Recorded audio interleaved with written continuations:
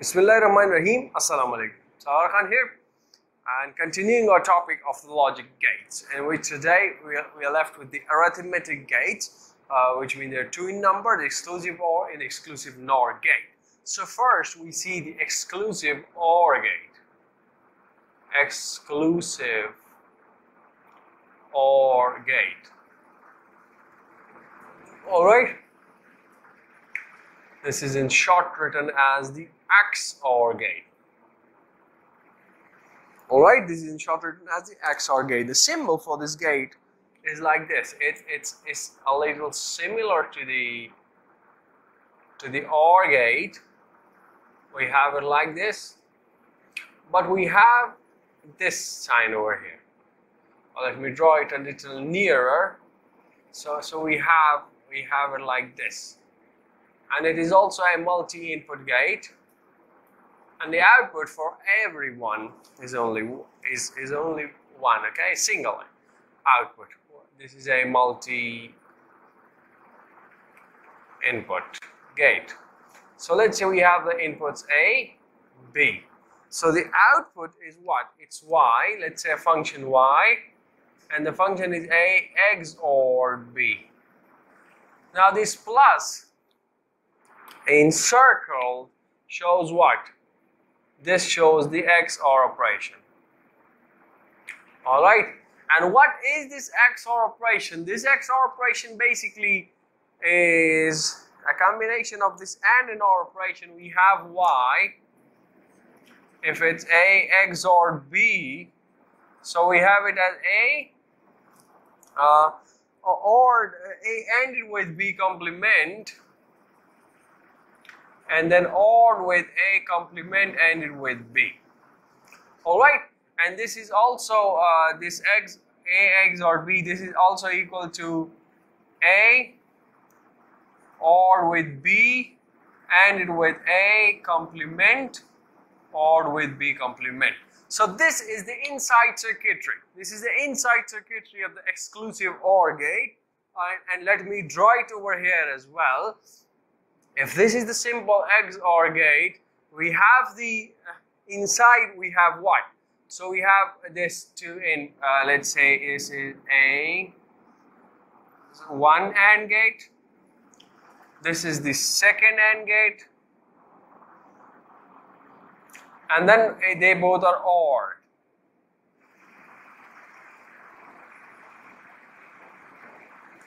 Alright. So over here we have what? We have an A. We have A to the first, alright? And we have B complement to the first. And to the second we have a B as well. So I take one B from over here and I give a complement of it over here. Which means what? This B complement is given. So A ended with a B complement is this output. This is given to this OR gate. And over here we have a B and we have A's complement. So let's say I choose a color for it. And this, 1 minute, I have to draw this NOT gate as well. So this is now the B complement. So, sorry, this is now the A complement. So we have what? We have A complement ended with B, and these both are OR as well. So these both are OR, and over here I have the function Y, which is A XOR with B. So this whole is the external circuitry for this thing basically, alright? Or I can draw it through this way as well.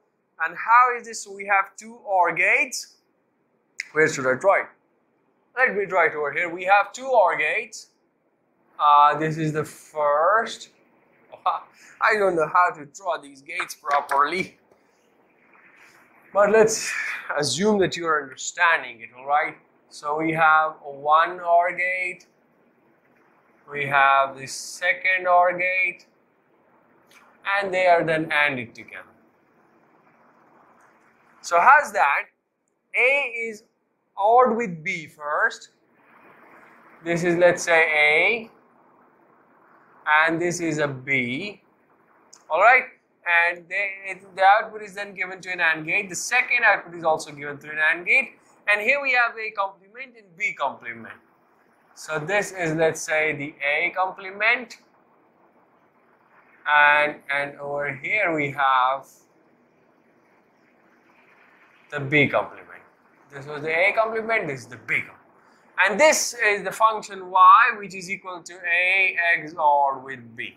So either this circuitry or this circuitry is the internal circuitry for this exclusive OR gate. Now the truth table,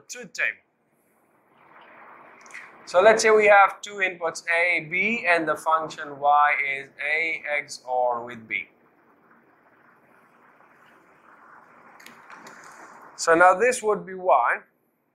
Say we have a 0, 0, 0, 1, 1, 0, and 1, 1.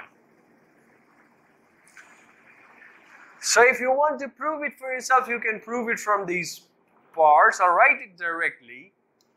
And you prove 1, 2, all of them. That's your homework, that you have to prove how these values have come. I show you that this exclusive OR gate, this basically is an odd ones detector. This is an odd ones detector, which means what? Here we have odd number of 1, so this output would be high. Here we have odd number of 1, so the output would be high. In other cases, the output is a 0 or a low state. Now, how did this come? So this is your homework to prove from these from either this or this. You can use this or that, both of them, to prove the truth table, all right? That's your homework. Now the basic properties over here as well, we have A XOR with A XOR with A complement, A XOR with 1, and A XOR with 0. Now A XOR with A, so which means itself 0 OR with 0 is 0, 1 XOR with 1 is 0. So which means A XOR with A is what? It's a 0 simply. Now A XOR with A complement. So if 0 OR with 1 is a 1 and 1 OR with 0 is also a 1, so which means A XOR with its complement is a 1. Now A XOR with 1. So 0 XOR with 1 is 1 and 1 XOR with 1 is a 0, which means A XOR with 1 is an A complement. Alright? And now A XOR with 0, so A XOR with 0 is an A, because 0 OR with 0 is a 0 and 1 OR with 0 is a 1, so A XOR with 0 is an A. Alright, these are now the basic properties. Alright, now we have some other properties as well. So let's say I remove this part of it. Alright, now I say this part also. So you've seen that A XOR with A is a 0. But now, if I have A XOR with A XOR with A, if I have it 3 times, so then it would be what? So have a look. For 2 times it's a 0. This is a 0, and then XOR with A. So 0 XOR with A comes out to be what we've seen, it's A. Which means that now if you, let me generalize it for you. If I have A XOR with A XOR with A up to XOR n times A, alright, n times A, so it would either be an A or it would be a 0. Now when would this be an A? This would be an A if this n is even. If n is even. And this would be a 0 if n is odd. Sorry, it would be an A if n is odd. If n is odd, so it would be an A, and if n is even, so it would be a 0. Alright? Okay. Now we've seen from the formula, and let's say we have A XOR with B is equal to C. Alright? So then we can have what from this? We can have B XORed with C equals A. And we can also have A XORed with C to have a B. And all these properties implies to get a basic property and a very important property that A XORed B XORed C is equal to 0 if this is the case. So this is a very important property, alright? Now if you check for the commutative and associative laws, so commutative first, commutative. So for commutative, A XORed with B is equal to B XORed with A. Okay, so we check it directly. 0 XORed with 1 is a 1, and 1 XORed with 0 is a 1. So which means this as commutative law has been satisfied. All right. And now the associative property. Associative property is what? So we do that. We do that mathematically. B XORed is A XOR B XOR C, alright? And you can do it directly. Let's say A is equal to 0, B is equal to 1, and C is equal to 0. So this is 0 XORed with 1 or 0, and 0 XORed 1 XORed 0. So 1 XORed 0 is what? It's a 1. And 0 XORed 1 is what? It's a 1. So now it's break the commutative property. 0 XORed 1 and 1 XORed 1 is what? It's 1. So 1 equals to 1, which means it satisfies the associative property as well. Alright? Okay, so the next thing we have is exclusive NOR gate. Alright, and this is the last as well. Exclusive NOR gate. And in shortcut called the XNOR gate. Alright, and what is the symbol for it? The symbol is like this. It's just like the exclusive OR. It's a multi-input gate. And we have a bubble over here. Alright, so let's say we have the inputs. The inputs are A and B. A and B. So the output is what? It's a Y is equal to A exclusive NOR B. This dot encircled dot shows the exclusive NOR operation, alright? Okay, what do we have inside of this circuitry? What do we have inside of this gate? So this is an A ANDed with B.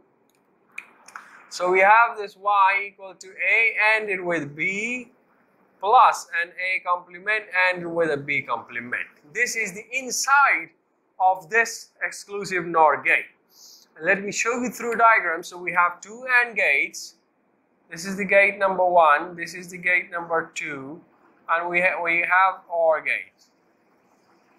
Now look, this is the single gate. This is the first gate. This is the second gate. And these two are then OR together. So this is the function, which is A XNOR with B. Alright, what do we have the inputs? The first input is an A. The second input is a B. And for the second gate, we have what? We have A complement and we have B complement. And this gives what? This is the internal circuitry of this exclusive NOR gate. Alright? Now we have the truth table. The truth table is what? So should I write over here? Write it. Yes, write it over here. So if we have two inputs A, B, and the function output Y is A XNOR B. So I think we can manage it over here, right? We have a 0, 0, 0, 1, 1, 0, 1, 1. Now these outputs, for these outputs I have another homework for you. You take A, you take B from this truth table, you feed it over here, and you solve. I will write it directly, but you have to solve for yourself and verify this truth table, and you let me know in the comment section if I wrote it correctly or if I write it wrong. Alright? Now in this case, if A is equal to B, So the output would be high. Alright, which means in this case the output is high, and in this case the output is high. And if A is not equal to B, so the output is low in that case. So in this case, we see that this is low, okay? Now you have to prove this for yourself. Let me prove one of them. Let's say I take the first one, 0, 0. So let's have a look over here. 0, AND it with 0. And then 0's complement is 1. And 0's complement is again 1. So 0 AND it with 0 is a 0. Or with 1 AND it with 1 is a 1. So 0 or with a 1 is a 1. And which means 1 is over here, which is correct. And you will prove the rest of them for you, okay? So that's about the truth table. Now the basic properties that we discuss, that is x NOR with A x NOR with A complement, A x NOR with a 1, and A x NOR with a 0. So A with A, 0 with 0 is a 1, 1 with 1 is a 1, so which means A with 1 is a 1. Alright? Now A with A is a 1, okay? Now A with A complement, so 0 with a 1 and 1 is a 0. So this is 0 in both the cases. Now A with 1, so 0 with 1 is 0 and 1 with 1 is 1, which means A with 1 is A. And A with 0, so 0 with 0 is a 1 and 1 with 0 is a 0, which means A with 0 is an A complement. Alright, so these are now the basic properties of this exclusive NOR gate. Now we've seen from here that x NOR with A is a 1, okay? But now what if we have like this, A x NOR with A, x NOR with A. So for 3 times what would it be? So for the 2 you have a 1, and then you have a 1 x NOR with A. So 1 x NOR with A gives what? It gives you an A.